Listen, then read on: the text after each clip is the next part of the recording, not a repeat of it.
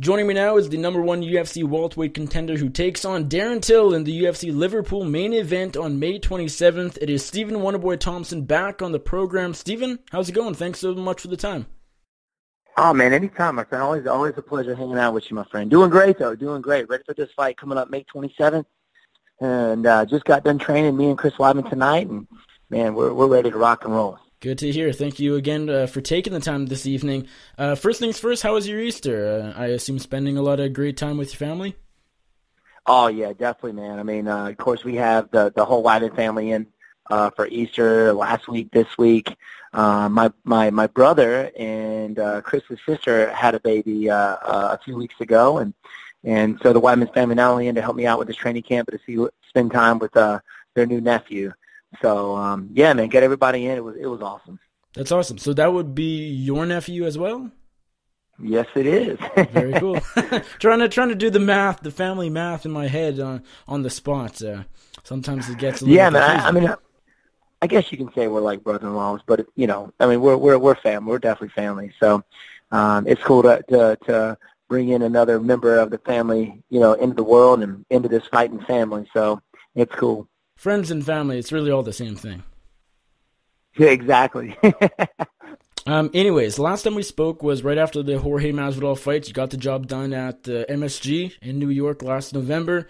You of course, we were talking a lot about your injured thumb at the time, and also Darren Till. You remember when they announced the fight, but it wasn't actually official. You didn't accept it. You didn't actually hear about it, and then all of a sudden Dana White said that thing at that media event or whatever, Darren Till versus Stephen Thompson in Liverpool, and obviously it wasn't happening. Now, you at the time, you weren't so into that fight. You didn't think, you didn't really know much about Till. You didn't really think that was a fight for you. You wanted something bigger. So why are we now talking about you versus Darren Till as a done deal? Well, directly after the Masvidal fight, I wasn't really sure where my thumbs were. I haven't had an X-ray on them yet. I knew something major was going on, and I wasn't going to be ready to fight Darren Till for the first time when they wanted to fight. And ended up having getting X-rays, MRIs, and stuff. Ended up breaking my thumb, tore a ligament in my right thumb, and it just didn't make sense, for me to be ready for when they wanted me ready for Till. Another thing was, as a lot of people were saying, didn't really know who Darren Till was until after he fought Cerrone, So here's a guy who's ranked number 7, jumping past a lot of other people who deserves that shot, and, to face me. And I also wanted to kind of see where the welterweight division, where was it going? Who was Tyron going to fight next? There was talk about an interim title. I wanted to know if I was at the top of that list before I started taking anything else. It looks like, obviously found out a few weeks ago that's not going to happen. You got Colby Covington and RDA going to be fighting for that. So now, my thumbs are feeling great, been in shape, been training, I wanted to keep myself busy, and what better guy to do that with than, a phenomenal striker such as Darren Till. And I wanted to test myself against, everybody saying this new breed coming up, to let everybody know that I'm here to stay. I want to be the number one contender. I want to be going for that next title. I'm not giving up on it. So that's the plan. Did it take any sort of convincing from the UFC? Because again, not that long ago you weren't so down for the fight. Now you took it, although maybe it's not ideal for you. Was the money just right? Did you sort of have to take it in that regard? Was there one thing that really changed? Maybe one incentive? Did anything that they gave you just sort of made you have to take the fight? Not really have to, but we did do some negotiating with the UFC. Because to me it was basically a lose-lose for me. Ranked number 1, fighting the number 7 guy in this guy's hometown.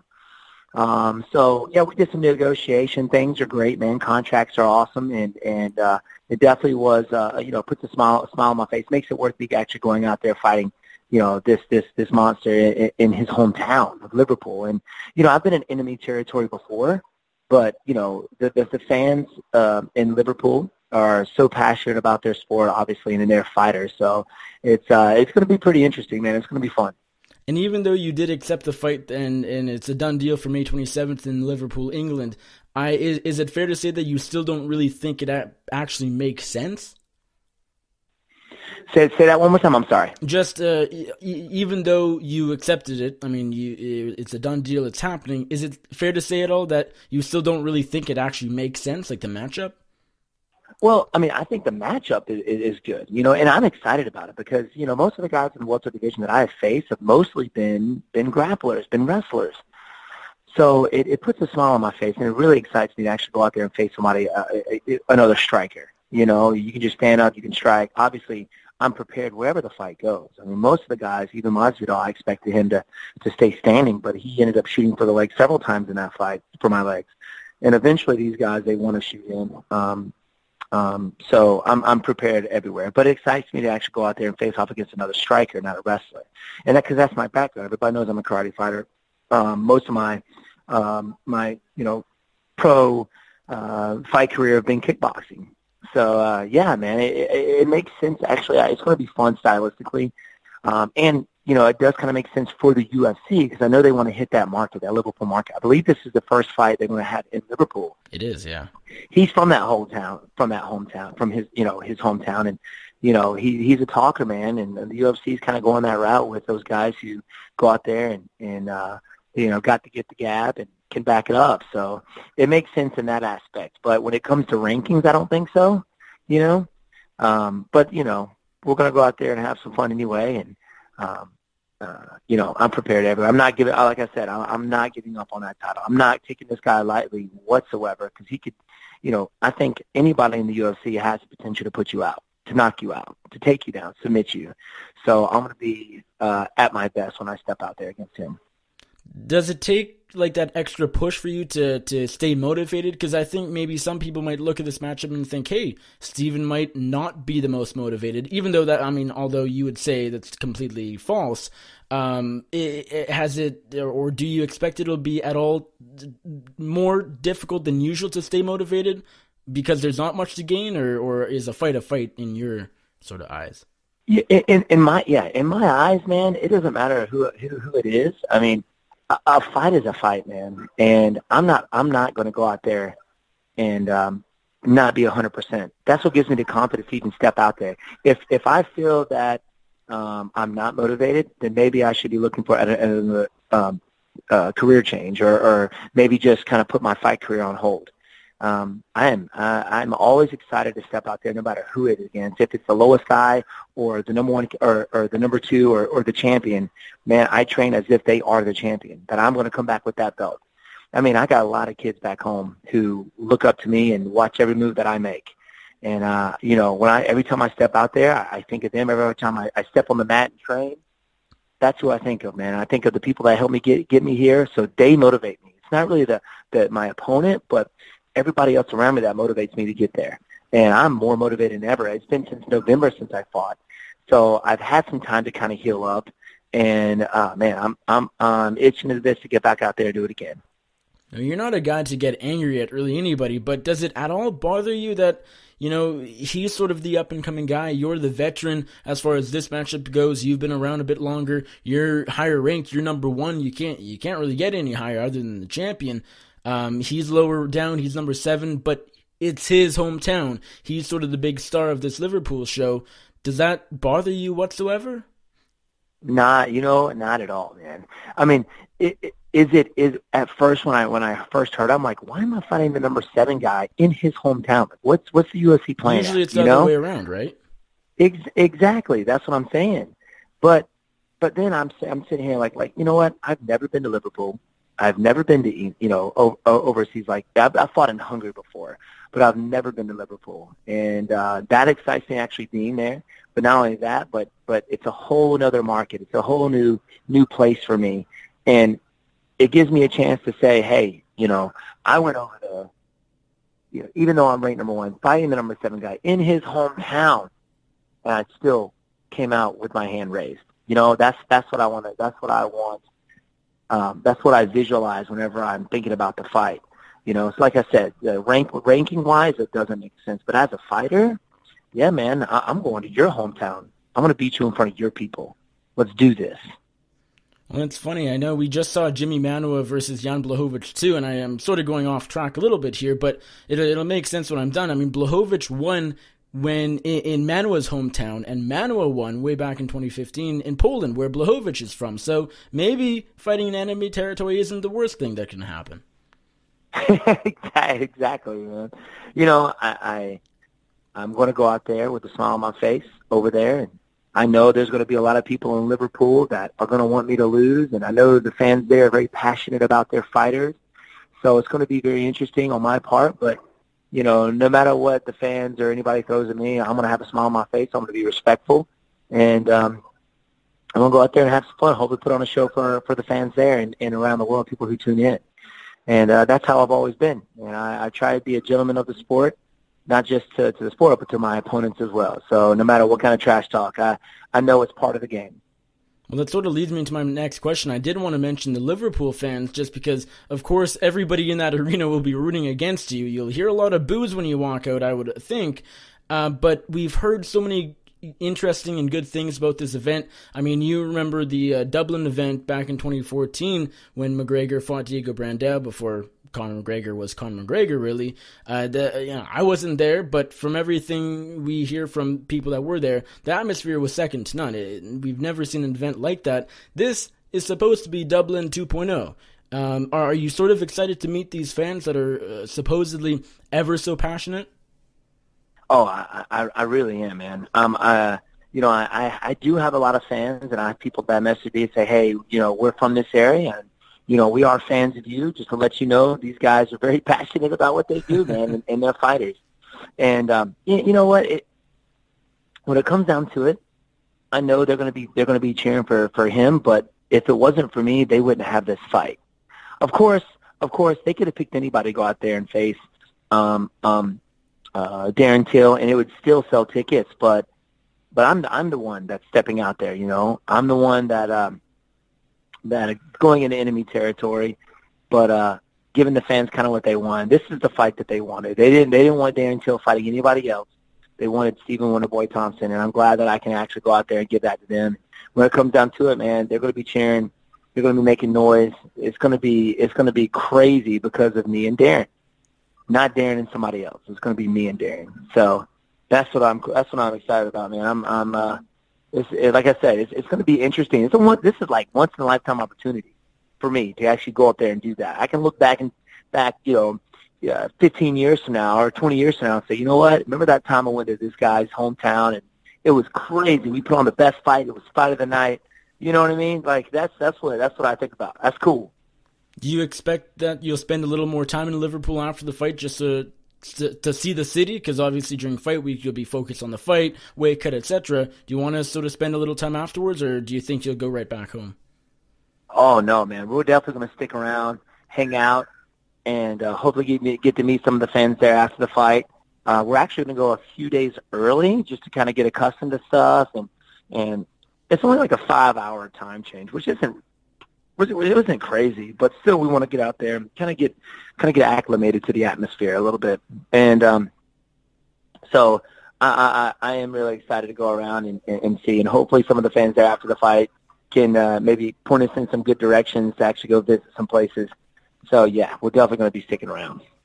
And how are your thumbs? I assume you're fully recovered because we're talking about an upcoming fight. Since when exactly? Actually a few weeks. Actually, we started feeling good about a month ago. Started to get to the point where I can actually grab, I can wrestle, I can spar without any pain. I'm still doing physical therapy just to keep the thumbs strong, for the fight. And for not really for the fight, but for training camp that you're putting your body through. All the heavy wrestling and stuff. I got Chris Wyman in right now, who's a big 185er. Walks around about 225, 230, who's a crazy wrestler. So I wouldn't be facing off against him or training with him if my thumbs weren't great. So they're feeling good, man. Like I said, I'm ready to rock and roll. Fair enough. What do you make of the welterweight title picture right now? Just because Tyron Woodley's been out since the Damian Maia fight back in last July, so it's been a while. He, of course, is still recovering from his shoulder injury. Supposedly he wants to come back in July. Who knows, though, anything can happen. And the division, we're seeing a lot of contenders sort of on the come up right now. Kamaru Usman's on the rise. There's a few others. and it's sort of getting backed up. Now we just had Rafael dos Anjos versus Colby Covington booked for an interim title fight, which to me doesn't make the most sense in the world. Where do you fit? I mean, you're number one, but now with the interim title fight, do you get a title shot right after? It's kind of confusing. Exactly. It really is. And it's got to the point where I'm just like, you know what? I'm just going to, whoever they put against, I'm going to fight. But it is kind of confusing, man. I mean, you got some monsters coming up in the welterweight division. I mean, Usman, who's a strong wrestler, man, just an athlete. You got Ponzinibbio, who's got a heavy hands, who can knock you out, knock your head off. I mean, you got some really good fighters, man, coming up. Yes, I am ranked number one. Yes, Colby Covington is fighting already. I think they should be announcing that.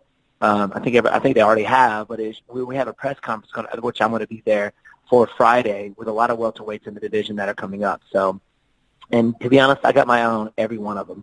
Tyron Woodley, he had his shoulder surgery. I know he's healing up, but we'll see. He says he's ready for August or July or August. So I hear July and then I hear August. I'm not really sure which one it is, but I know a shoulder surgery does take a little bit of time to heal up from that. I mean, I'm not really sure what the extent of it was, if it was major or not, but we'll see, man. We'll see. I mean, I think if somebody, which I don't see anybody right now in the top five, that's going to be Tyron, except for me.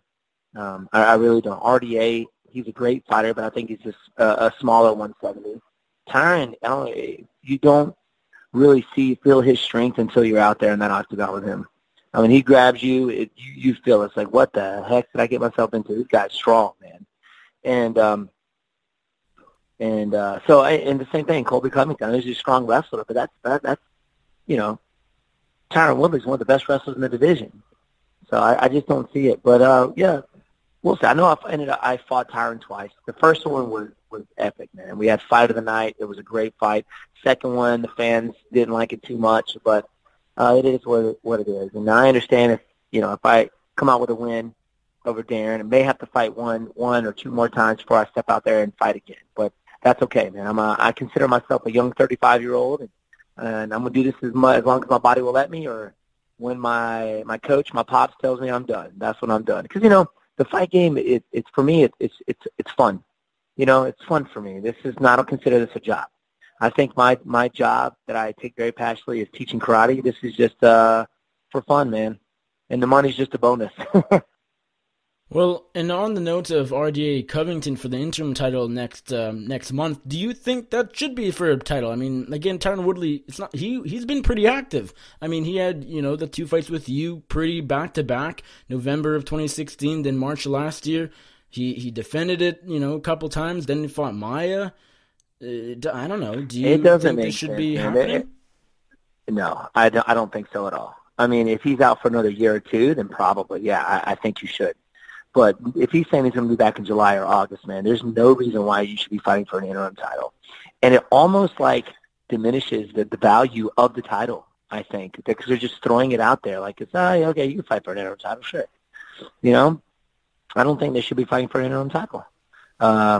If he says he's going to be back in July or August, then just say, hey, the winner of this will fight for the title. I don't know. I don't know what the UFC's playing at. Or what their thinking is when it comes to the interim title, but they're just kind of, you can fight for it anytime. Anybody can fight for an interim title. So I don't think it makes sense for them to be fighting for that if he says he's going to be ready in July.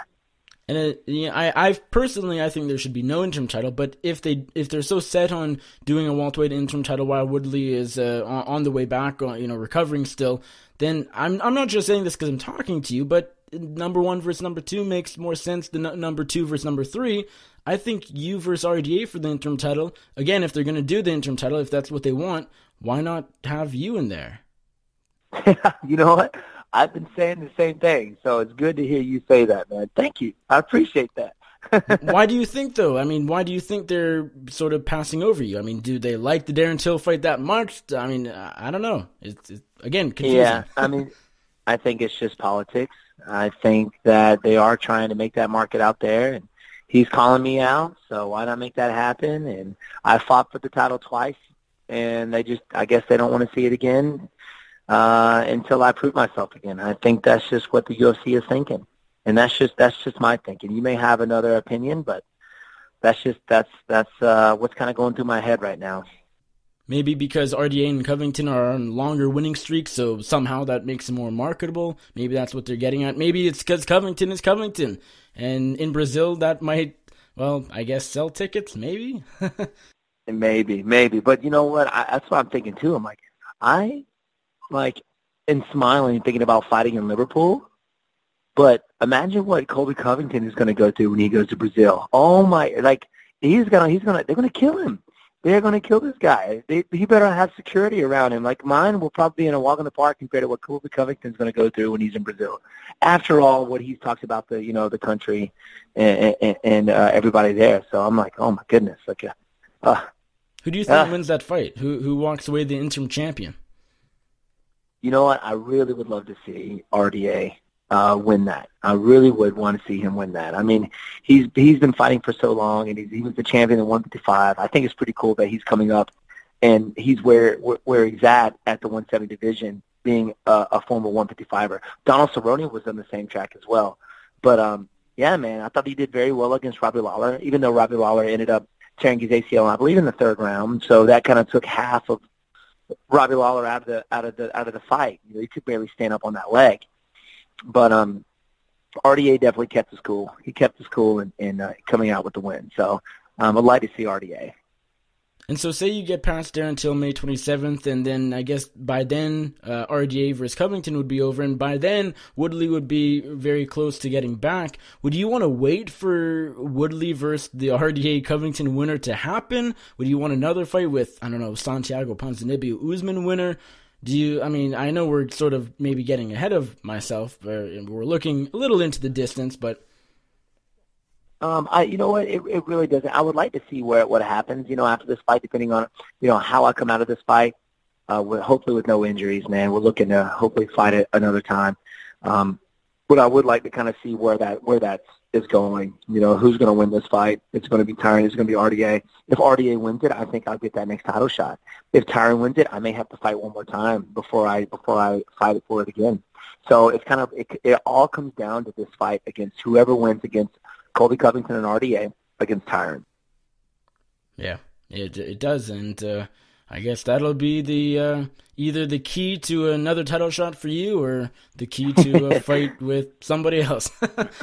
Yes, sir. That's it. One last thing before I do let you go. I listened briefly to an interview you did, I believe actually today, with James Lynch. You mentioned something about changing up your weight cut. I know you're not totally gone from perfecting athletes, but you'll be working with a group over in Liverpool already. Is that the only change? I know you made it sound like you're changing something more with your weight cut. You're trying something different. Isn't it simply just who you're working with, or are your weight cutting techniques getting changed as well? Oh, no. It's just who I'm working with. They're already out there in Liverpool. I mean, literally, we have my weight cut.